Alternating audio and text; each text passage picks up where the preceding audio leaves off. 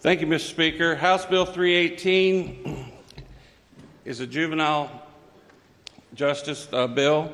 When a person below 18 commits a crime in Kentucky, the child gets with a CDW, a court-designated worker, and a diversion plan is worked up for that child to keep him or her out of court. This is great for most youth in Kentucky. Who wants to see a young person locked up? I know I don't. Who in here has never made a mistake that they regret?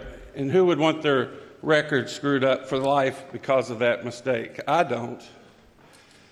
But you know, about a year ago, I heard a news report of a police officer on TV that said on a Tuesday, he took a juvenile in that was driving a stolen vehicle with illegal drugs and guns in the car. That was on a Tuesday. He was out, the juvenile was out by Wednesday morning, and on Friday the juvenile killed a man. This bill only addresses the most serious crimes. What are those crimes? Murder, arson, first-degree burglary, kidnapping, robbery, and manslaughter. What this bill will do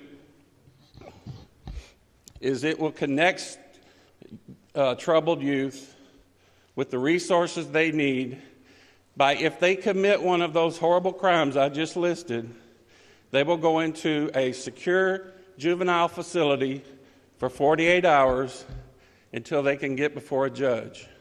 During that 48 hours, they could be reached by someone instead of just being released to the community. They could get with someone that could provide resources and get that child's story down and help him or her.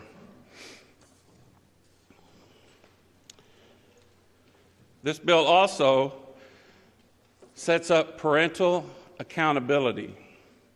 If a child does not meet the requirements of the CDW I talked about in the first paragraph, if that child does not complete that diversion plan because of parental issues,